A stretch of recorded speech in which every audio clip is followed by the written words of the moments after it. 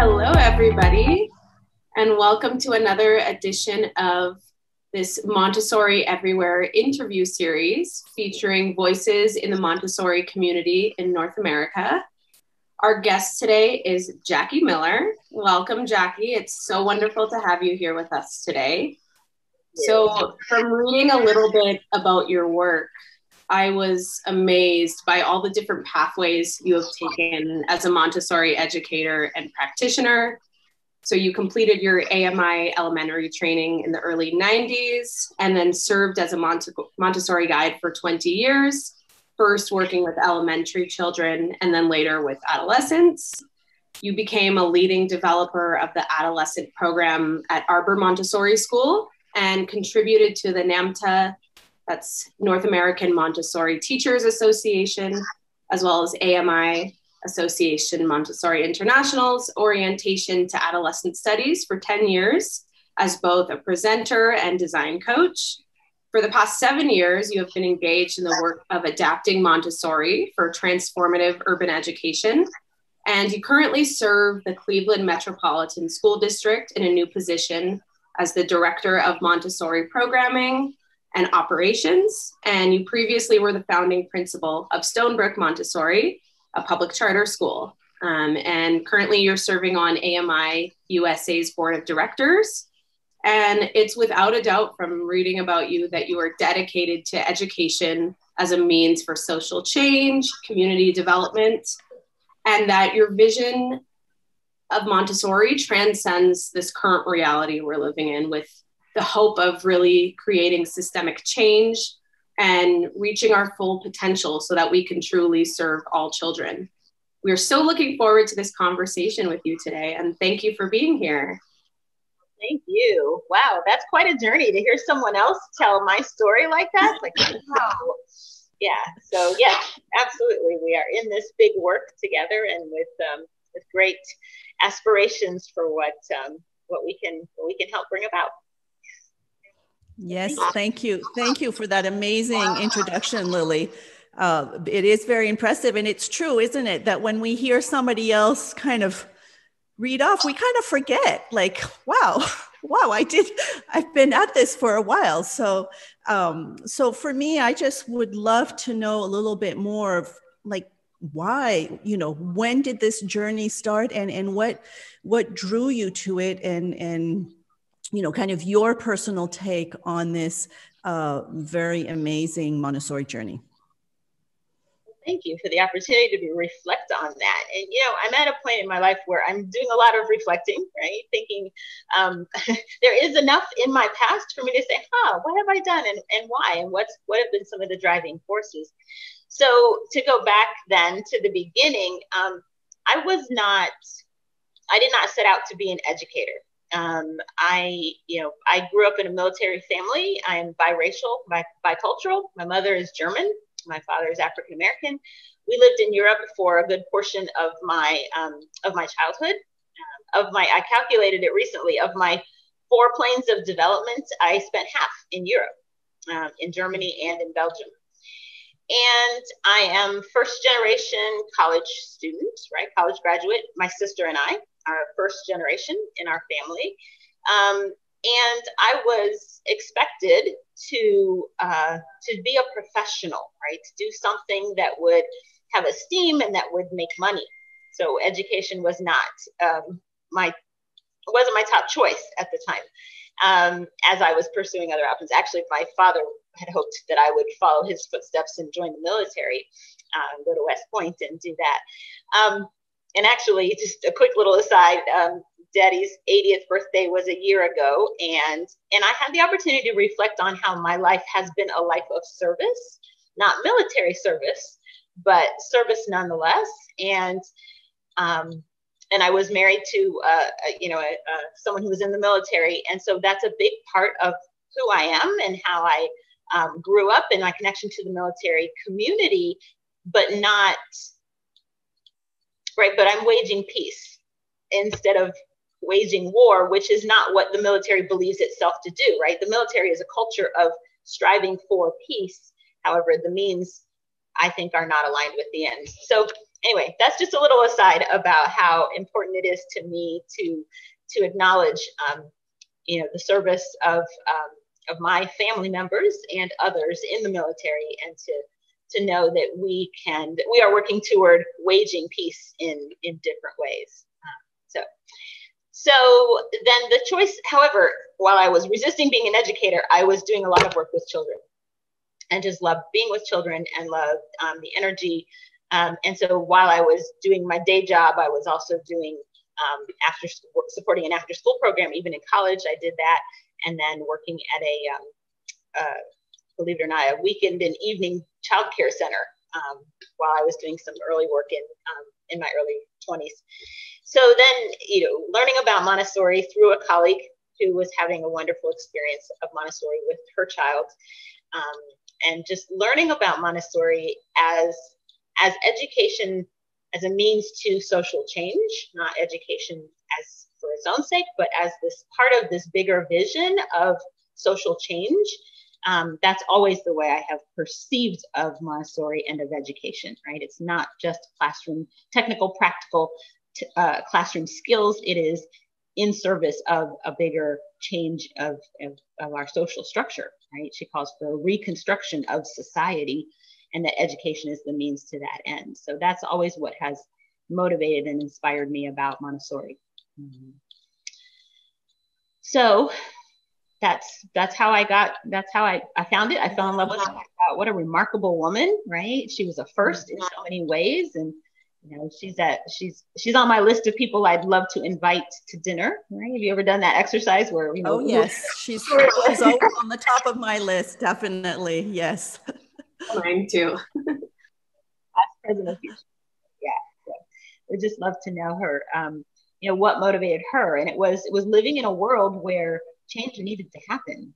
Being kind of who contributes to, who sees a vision of how things can be, and dedicated her life to that, to creating a reality and creating processes by which people could move in a direction of our greater good. So she continues to be someone I am inspired by, and so that's the actually that brings up a question, and this is it's not on our list of questions, but I often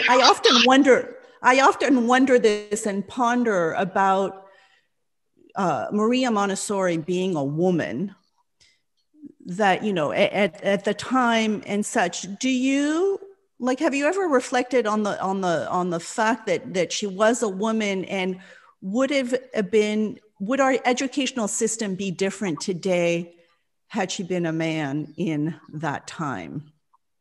I've always thought this whole that we weren't given, she fought for equal rights for women, during her lifetime as well. And sometimes I always wonder, would we have listened to her more had it been a Mr. Montessori as opposed to Maria? That's interesting to reflect on. And the answer is probably yes. But then I have to ask the counter question of, would she have come to these realizations and had this vision had she been a man at that time? Because of roles and gender roles and societal expectations, I think it's not a coincidence that she was a woman, right? That the kinds of insights and bringing in the kind of focus on justice and love, right? It's how much she talks about love and the nurturing and the championing the cause of children who, at the time, right, it all started with children who were cast aside by society, who were deemed to be unteachable, and her commitment to honoring the dignity of those children, right? That's a very feminine capacity for nurturing and care that I think is at the heart of this movement. And also then the inspirations in her life and some of the experiences she had, and a connectedness to, there's a very collective, so we're, in the space of equity and culture and really understanding and growing in our awareness of dominant culture and voices that are left out. There's a very collectivist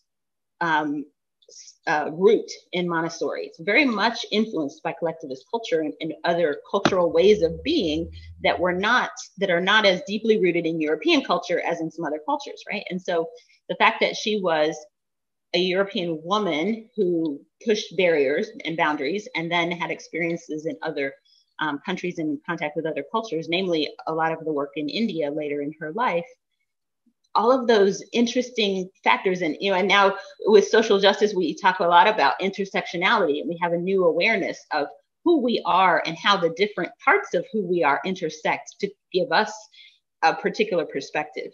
So yes, we might have listened to her more, she might have gotten more credit, but she was who she was, and it's that unique intersectionality that birthed this kind of, the vision for this particular movement, which is aligned with some other cultural ways of being that were already around and already out there too. So yeah, no, definitely. That's a great point. I had never thought of it that way, because it's true. Like, she would have been, probably would have been a doctor like all the other men that she was in school with. So thank goodness she was a woman, and she is a woman. Wonderful. Lily. All right. So obviously we three here know about Montessori. We love it. Whether you view it as a pedagogy, a system of education, a philosophy, a way of life. And I presume that most of our viewers who will be watching this interview will know about Montessori, whether they're trained, whether they send their children to Montessori schools. But we were just wondering, what are some key phrases or key words that you use when you are explaining Montessori? Excuse me, Lily. Sorry. Would you mind repeating that? You blurted out my internet. Sure. Just repeat the question. Thank you. Yes. So we were wondering if there are any key words or phrases that you use in your explanation of Montessori education to others when you might be talking about it and they don't know very much about it. So we were just wondering any keywords or phrases that you might use. Oh, the old elevator speech, right? The what do you say to bring people on board when right. What we do is have an hour-long conversation about Montessori. Which is interesting, because in my work right now in the public sector, in Cleveland specifically with the public schools here, it's important to speak the language that others understand, right? Montessori, we tend to have some jargon that makes it hard to communicate. So, Montessori at its heart is a developmental approach to education. And what that means is that we look at the child and we, pay attention to what is the natural development of the human. And then we look at education as aiding that, supplementing that. Right? Taking that into consideration, as opposed to looking at a curriculum for a body of knowledge and having that be the driving force. Those two things come together, of course, but we are, Montessori looks at the developmental characteristics, and that is our guide for how we do what we do. And then child-centered, right? So the child is at the center, and also whole child. So it's not just academic, it is whole learning. So, and that whole child then brings in a very holistic and hands-on kind of an interactive and engaging way to learn, right? That it is experiential learning as much as it possibly can be, and developmentally connected and appropriate to each age group. And then the other thing that I think is always important to bring into talking about Montessori is the relationship between the teacher and the adult. And I try to bring up as often as I can that our triangle, right? The child, the adult, and the physical environment. And there are others, there's other educational pedagogy that also looks at that instructional core. And so it's a little bit different in Montessori in the proportions of that and how those things interact with each other. And one of the keys is the relationship between the adult and the child, and we minimize the power differential there, right? And so when it's child-centered, it means that we, the adult, we're on that same level. Literally, we get at their eye level with little people, right? So literally, we're on the same level as learners. And of course, we have more experience. And of course, we have the responsibility to prepare learning environments. But then we trust the child and give a great degree of freedom and autonomy to the child to guide their own learning. We're the stage manager, we're behind the scenes as opposed to leading that work. So there's a difference in the power and the relationship and the trust of the child to know what they need, to pursue what they need, and to then give us feedback, right? And then we take their feedback. So it's a different cycle of connection between the adult and the child, with the learning being at the center of it. Beautiful. I love that the power, it's really on an equal level, and it is so true, because we are taught to come down to their level. And I remember as a new teacher, how I forget, I think I had put a mirror up so that I could, check myself or something. And the trainer that came into my classroom went, "Who is this for?" And it wasn't for the child. This was the prepared environment for the child. So there was no room for that mirror up there. And I remember yes, okay. So this, I bow down. Yeah, beautiful. Beautiful. I appreciated that sort of acknowledgement of the sort of different exchange of power, because really it's a mutual exchange of energy, sort of moving through that triangle we talk about so much. So thank you. So Jacqui, if you could kind of help us, I know you've done a lot of work in the public sector and now with Montessori in the public sector. How can we, all the people interested in Montessori and bringing it to the masses, of how can we make Montessori education more accessible, especially in maybe communities that, are underserved? Because I know that there is this, stigma on Montessori that I see all the time, that it is for the wealthy, and unfortunately, it has become that a little bit.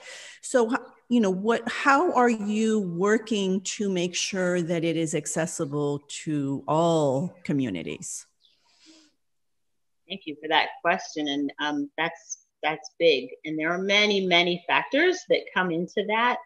One, I think it starts with an intentionality, right? So thank you for the question. The more people ask the question, the more answers will present themselves, right? If we could ask the question, then you will hear and you will know about opportunities to support Montessori where public funding can be leveraged so that it is accessible to more students and families. I think there are a number of dynamics there, for a while. So transformation, right? So in my work in public sector, because I spent 20 years teaching in the private sector, and I learned so much and I grew from that experience.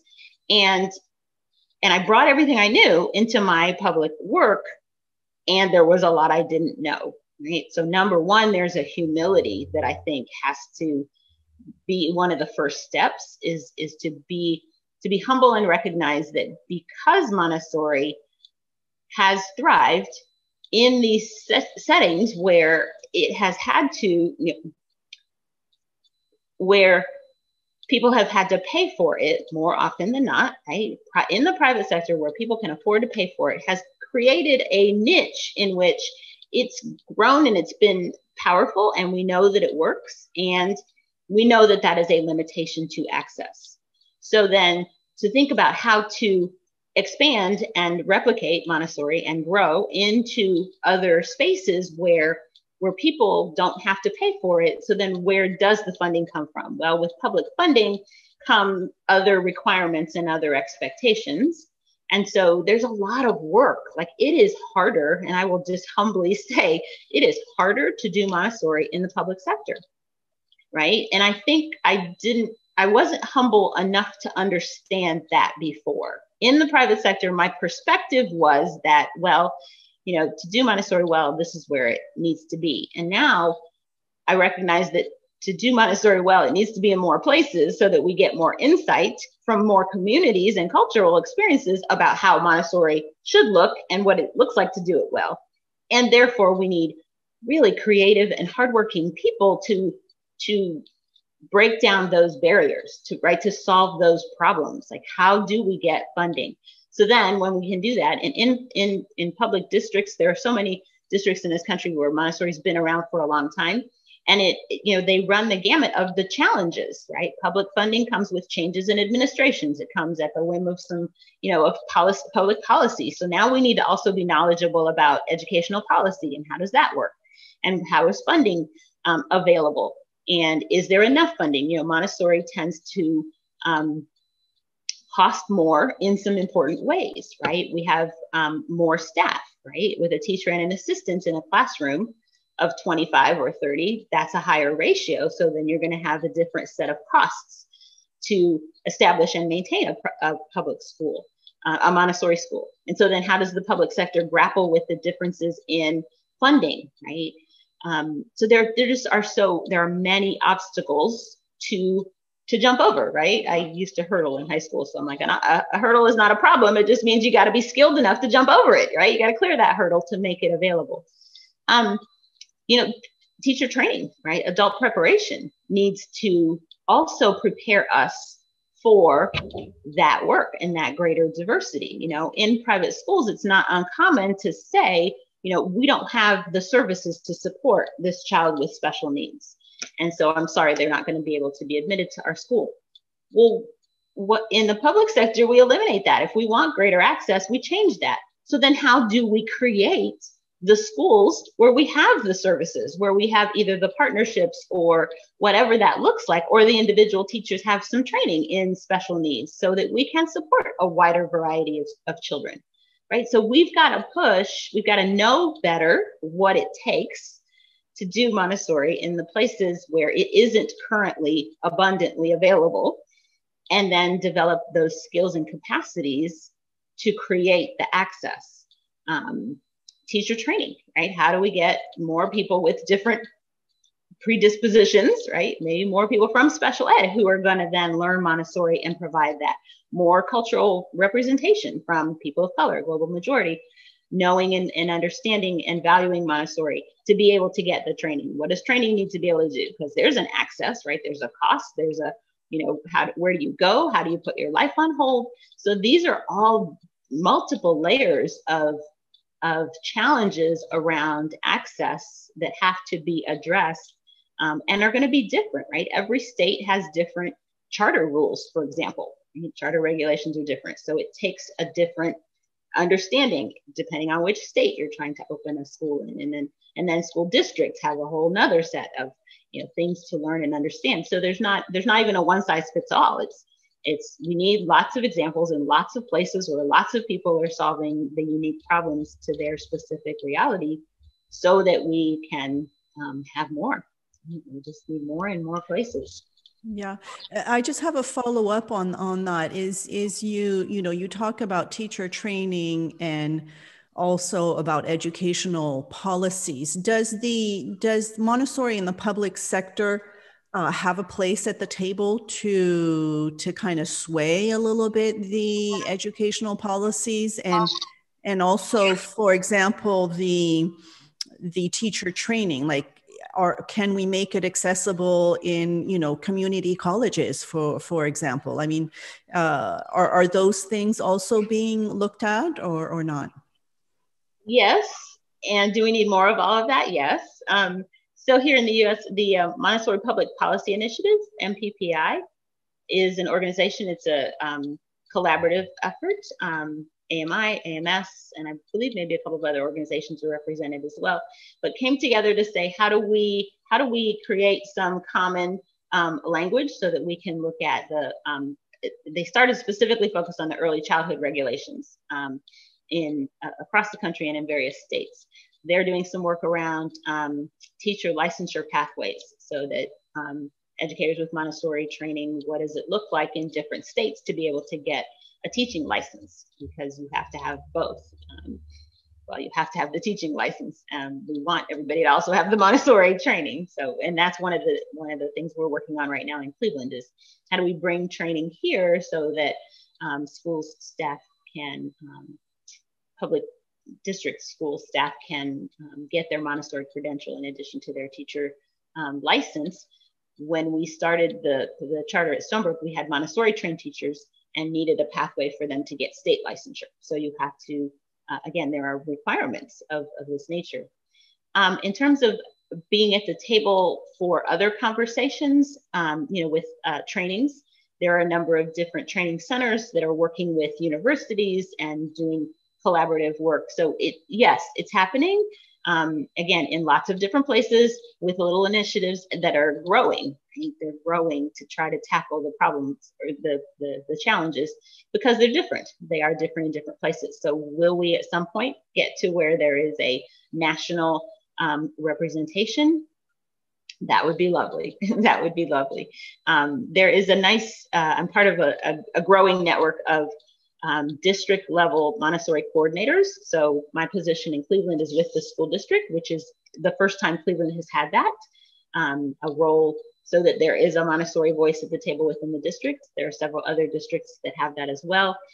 South Carolina, interestingly enough, has a Montessori representative in their state level Department of Education, which I just recently found out. So those are all possibilities and opportunities to be part of bigger conversations around education. Wonderful. It's a lot of hope is from what you're sharing. Beautiful. Some moves in the right direction, it sounds like. Absolutely. All right.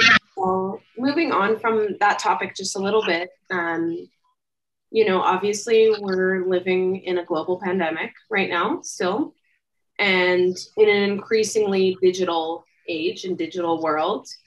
And during this time, the classroom, the workplace have had to adapt to these online formats. And so I'm wondering some of your thoughts on how we can embrace these changes as we continue to move forward. And do you anticipate any challenges? And furthermore, just to add to that a little bit, do you believe that there's a place for technology in our work with children? That's a doozy you added on the end there. So, I have not been in the classroom during this experience of the pandemic. So when it first started, we were just at the end of the school year. I was still the principal at Stonebrook, and we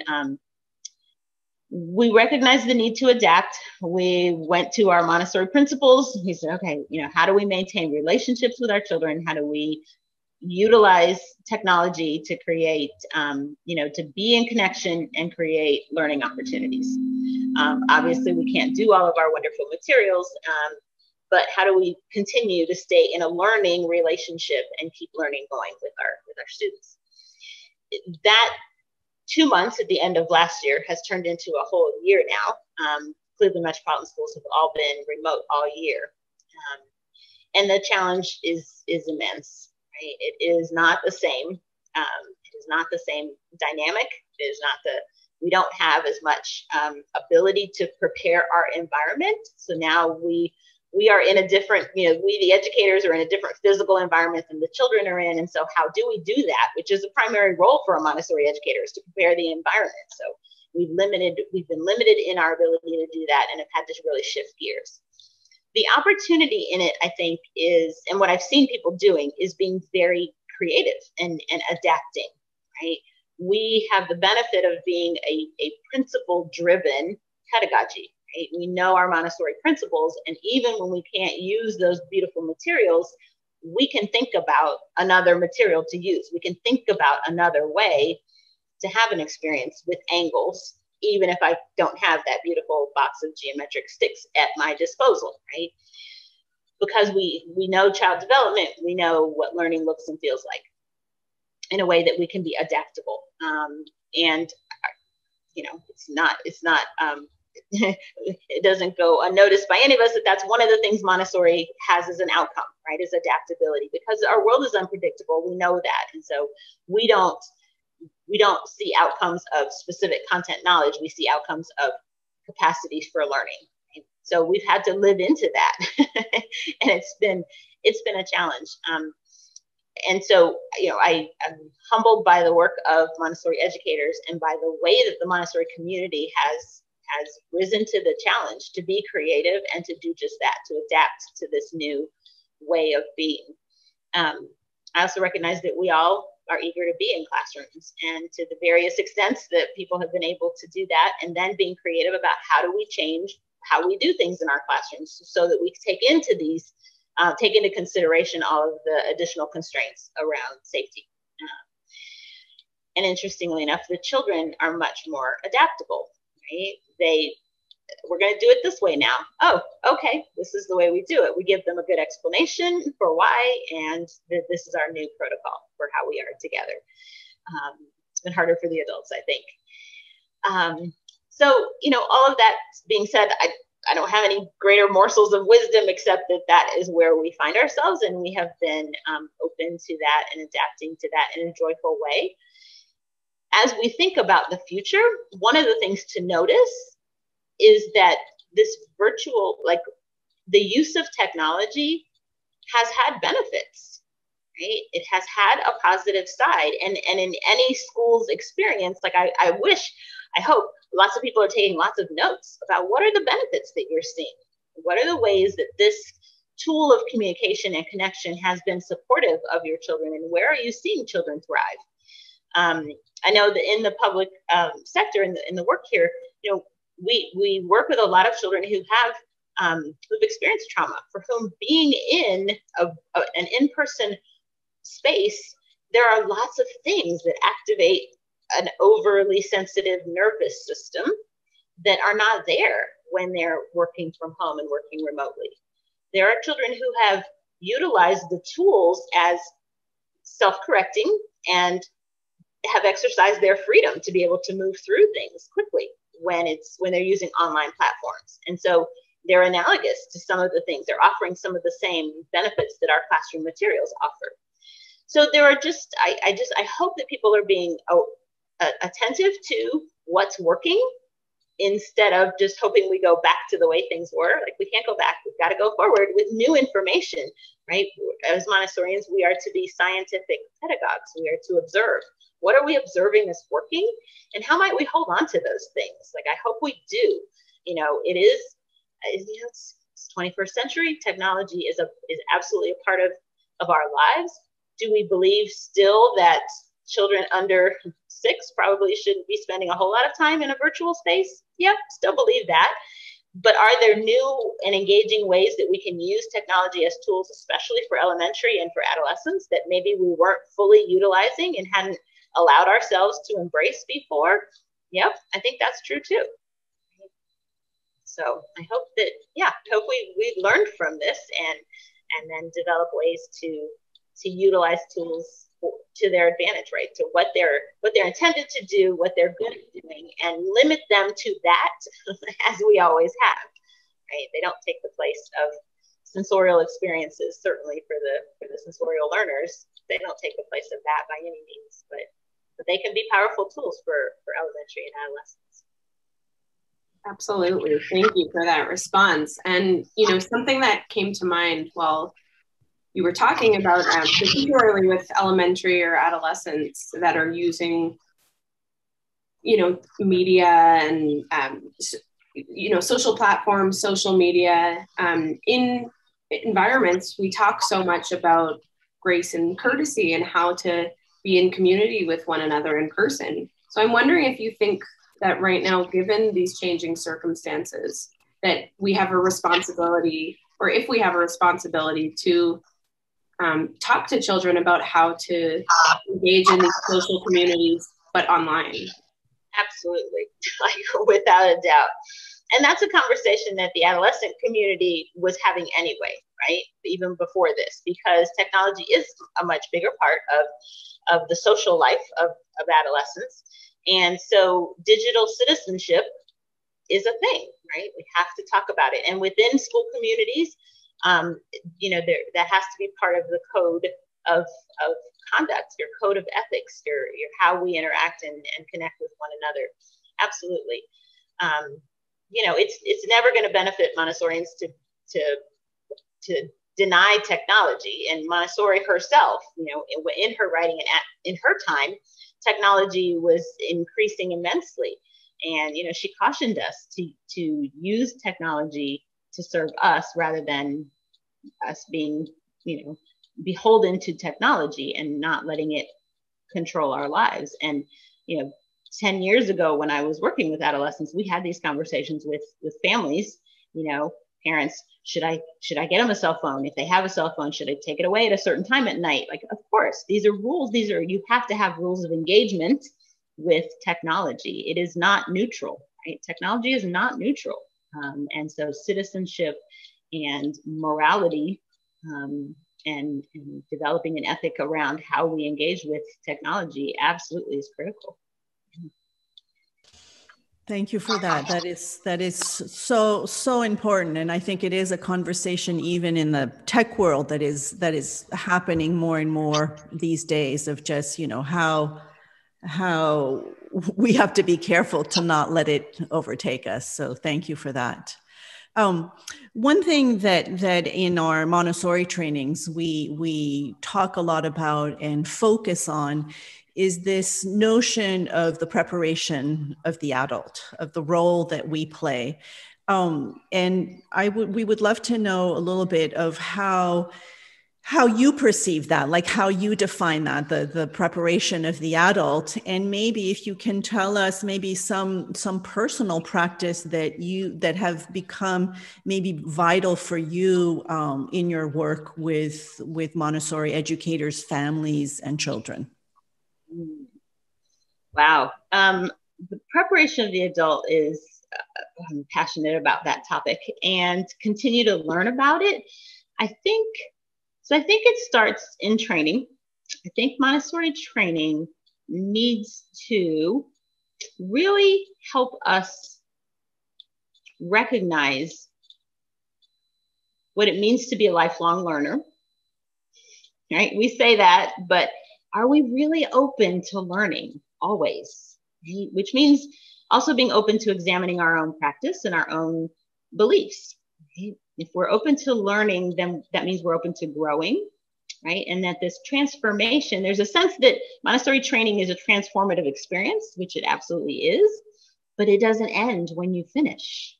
Right? It's kind of like Montessori training is the first period. You've gotten all your direct instruction, and now you've got to go and you've got to do your own work. And that is an ongoing process. So the continual spiritual preparation of the adult. I'm not sure I completely grasped that as my responsibility when I left training. So I think there's a place for that to really be communicated. And in addition, the other sort of piece of identity as a Montessorian that I think is important for the adult to have is that we are scientists, right? That we are social scientists. That observation and to not, and what that implies is that we don't know everything. Right? We're always looking for more insights. We're always observing the child and ourselves. That dynamic, we have to look at our own practice. And she does call us to do that. But again, I'm not sure I had that as strongly grasped when I left training as I've come to appreciate over time. You know, and I think right now in the world, as we recognize how much of a role dominant culture and implicit bias and explicit bias, like real biases, play in the way that we show up, I think we have to recognize that spiritual preparation of the adult means always being open and humble to doing the personal work. To make sure that we're showing up with the most open mind and the most open heart, and that we're committed to the values of Montessori. I think right now a lot of people are doing work around equity and cultural proficiency. Okay, where do I stand? What do I know? How do my beliefs, my unexamined beliefs, show up in how I show up? And to examine that. And I think one of the things that maybe has put me on that path is I'm a self-help person. Like, I love to read books about, growing and improving myself. And, and I have a personal practice of, trying to be very reflective and, setting goals and then evaluating, what was this year of my life about, and what can I do next? And what are my, how do I want to grow? So being a learner, right? That sense of being a learner and really truly being open to the need and the opportunities for growth. And when I'm not open to them, usually the universe sort of slaps me upside the head with some new challenge that gives me an opportunity to grow, even when I didn't want to. So I think that's, those are my thoughts. Did I address your question completely? Yes, you did. And there was the part of maybe more personal practice. You did mention kind of the reflective work that you do. I was just also wondering, like, day to day, is there something that, like, wise words that you would have for maybe new teachers that are coming out of training, because I know for myself, and this is just a personal reflection. I entered Montessori as an older guide, I will say, because I went back to school in my early 40s. I already had children. It was really hard to, to kind of retrain my brain, retrain all of this. And the work that I've, progressed into is really supporting and encouraging parents more, because I feel that there is, and I love what you say about, kind of this lifelong learner, because for me, initially it was to be with the children. And, I didn't really want to deal with the parents. I just, drop off your children. The children are doing fine in the prepared environments and all this. But I quickly realized just how much nurturing the parents needed. And I felt that we weren't trained to do that. We were, and I was actually reflecting yesterday on Montessori's Decalogue and changing some of the passages with parent as instead of child. And it was like, yes, like, this is how we need to be treating, parents, with more grace and courtesy, with more patience, that we've trained ourselves for the children. So for me, that spiritual preparation is how we deal with humanity altogether. So, it's what you say is just point on with what I've been reflecting lately. So thank you. And I think, and so you make me think more about that connection amongst adults, right? We think, okay, I'm going to be a Montessori educator and I'm going to be relating to children. But there's also, like, we have to lift our heads up and recognize that, oh, we're also a community of adults within a school, right? And how do the adults relate and respond to each other as professionals? And then how do we connect and relate to and value parents and their perspectives and their reality, right? They don't drop their kids off at the door and then just walk away from that. And the kids don't come in and leave their family experience at the door either. And so the last several years here in my work here in the public sector, I've really come to value more and more the role of parents and the need to be able to, as a Montessorian, right, thinking about other adults with the same kind of compassion and empathy that we cultivate for children. And acknowledging, right, we meet children where they are. We have to meet other adults where they are too. And so, yes, so cultivating all of those capacities to connect with other humans and value them, respect them, and hear them, right? And so I think one of the aspects of developing that I've been exploring is restorative practices. And there's a sense of how do people come together and have communication, and have dialogue, and grapple with conflict. This came out of our adolescent work too. We did a lot of that with our middle school students. How do we have conversations about hard things? How do we meet when we don't agree and get to the place where we find where we do agree, and then navigate to get to an end together, right? We want to build something together. We want to, and with the adolescents, it's, you know, we're going to do our beekeeping project and we're going to do this together, but we disagree about how we're going to get there. So how do we have those hard conversations and acknowledge people's perspectives and respect their perspectives, and then figure out how are we going to collaborate and work together. So those are important skills to cultivate, right? In creating, as I say it, I'm thinking about all the different ways that larger society needs more people who can hear each other, disagree with each other, and work together toward what we can, what we share, our goals that we share. Another thing that came up as I was thinking about that the sort of personal development has to do with courage, right? Montessori talks a lot about humility. I continue to work on what it means to be humble and continue to be surprised in situations where I recognize I'm not as humble as I think I am. Oh, there it is again. But humility, true humility, and that true humility requires real vulnerability and real courage.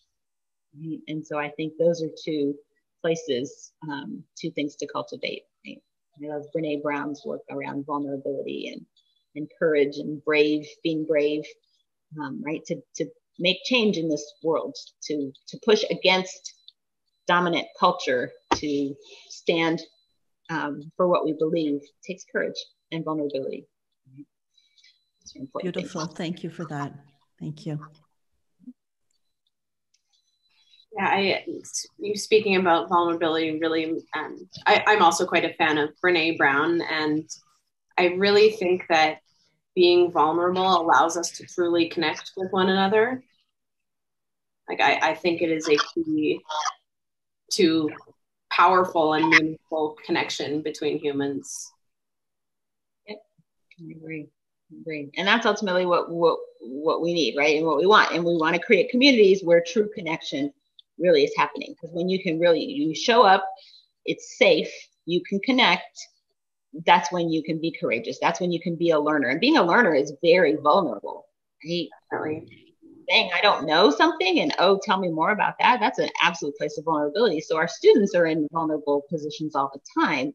So for us to join them there, right, and be vulnerable with one another, colleagues, I mean, how often do Montessorians have a sense of, you know, really being able to be open and honest and collaborative with colleagues, and then bring parents into that, right? And parents often expect us to be the experts and know all the answers, but we're in all of this together, learning together. So.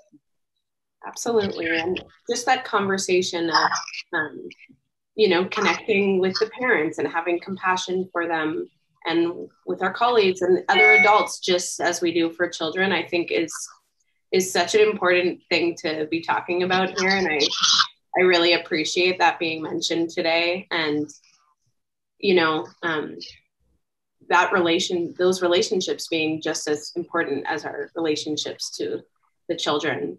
And, you know, hearing all about the things that you've done in your career, Jacqui, it's really, it's quite inspiring, because we might come into this work thinking we're just going to be Montessori teachers, we're just with the children, but the different paths that we can take and the ways that our roles can kind of transform over time, it's quite amazing. So it's nice to hear about all of the things that you have done and have been involved in, and hopefully it will inspire some others to sort of reach their potentials as educators and as people in the Montessori world. So I hope so. Yeah. And I would love to know, just as we wrap up, you were talking about, you know, how you reflect and you set goals and such. What are you working on right now? Like, what are you excited about, and what is kind of your long-term and short-term vision for Montessori education? Oh my.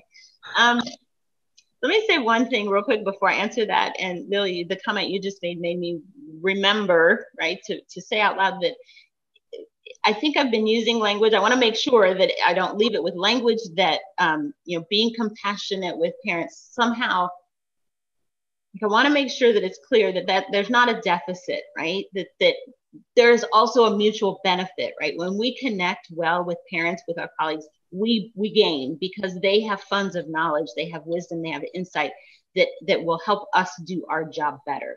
Like I just want to make sure that it doesn't feel like, again, we know and we're going to support them, but that connection, that real partnership with families and with other Montessori colleagues builds us, because they have insights that we wouldn't otherwise have. So I want to make sure to say that. Absolutely. No, I always feel and will say to parents when I'm in the situation that they know their child the best. So that's definitely important to acknowledge. Thank you. Well, communities, right? What works for this community? What's important for this group of people? So, okay, so then vision and goals and what's on tap. This work in Cleveland with the district is new and big, and there's great potential here. There is a well-established Montessori school in the district that has a long history of people working hard here to have Montessori have a presence in the district. And the second school is a merger of the charter and traditional school. So Stonebrook Montessori has merged with the neighboring school, and it is going to be a Montessori campus. And so I have the opportunity to help develop a model, right, the Montessori model for the school district that both schools will lean into. The schools will go through middle school. They both have middle school. I would love, and this is not official, but I would love to see it go through high school. So I hope that is a conversation we will be able to have as a personal aspiration. And so I am excited about what the possibility will be in Cleveland to really collaborate here and craft a space so that this district really is an example and an exemplar in a commitment to Montessori in the public sector. So in addition to that, I'm excited about the opportunity to serve on the AMI USA board, and the Human Rights and Social Justice Committee of that board is a place of passion for me. I have a dream and a hope that there can be a more intentional space for, so there is a Montessori Institute for the Science of Peace that was established in Cleveland some years ago that's been dormant. And there are some conversations about bringing that back and expanding that as a place to do some official work around peace. In Cleveland with a colleague, Natalie Celeste, we've been working with the Peace Literacy Institute. So peace is a passion for me, and how do we formalize and bring it in with and make it real? Like, how do we do the work of justice that will create the conditions for peace? So educational equity around in all the different ways. And then it brings back in sustainability and really an intentional way to continue to learn about what we can be doing to formalize educational settings to prepare people for the for adult contributions around justice, around increasing justice and social justice, environmental justice in our world. So that sounds vague because there are things that I don't know exactly, and I don't have goals set exactly, which is kind of a funny thing in my life. I say that I set goals, but really, and I set intentions, like I want to be doing more peace work. and then I wait to see what presents itself. And so it's not that there's an explicit goal, it's more of an intention. And then I say yes to opportunities that come up. So those are the places that I'm really passionate in, expansion of public Montessori and more work around the science of peace. Wow, beautiful. And I have to just thank you for just being an inspiration and I think that when we hear you, it's we want to get involved as well. And it's just you're doing amazing work. I have been an admirer of your work for many years. So thank you for your generosity to the Montessori community and to humanity as a whole. So thank you. Truly, thank you. Such an inspiration to hear your words, and I couldn't agree more with Jean Marie that you're reeling us in and making us want to be part of you know, peace education as much as we can be. So thank you for that. You're welcome. Thank you for receiving it in that way. I can't wait to hear what you do in your place, because it's enough work to do, believe me. So thank you. Thank you so much. Well, thank you for this wonderful conversation for Montessori Everywhere Voices. It has been a pleasure speaking with you today, Jacqui. Thank you for this work and for bringing these to the community. What fun.